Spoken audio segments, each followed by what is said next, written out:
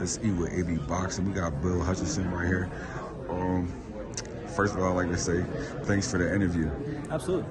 June 9th, what can we expect from Bill Hutchinson? You can expect an entertaining fight first and foremost. I'm going to bring the fight to Adrian. I've never been in a boring fight in my life, and I'm not going to start now. I'm going to make sure that the fans get what they paid for, and we're going to bring the fight right to them. It's going to be an action-packed bout. I'm going to throw a lot of punches. I'm going to put the pressure on him, and we're going to come out there with the victory. Now you've been out the ring for a while. Is that going to play any factor in this fight?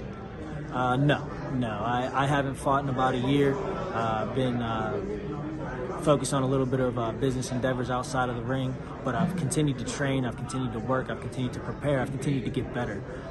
So it will not play a factor June 9th. So if victorious, who would you like to see after this fight? Would you like the winner of Josh Taylor and Lopez?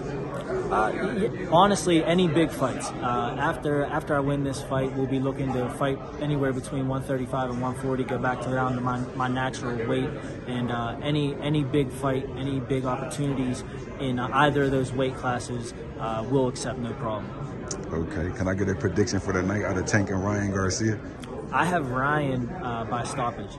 I think that Tank is obviously a world-class fighter. He has power and explosiveness, but I think that Ryan has a style that poses a lot of problems for Tank, and I think that he exploits that.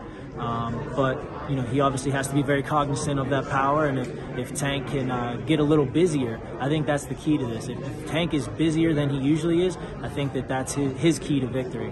But I think that outside of that, I think Ryan is able to take control of the fight. All right, thank you for your time, man. Wish you nothing but luck, brother. Absolutely, thank you.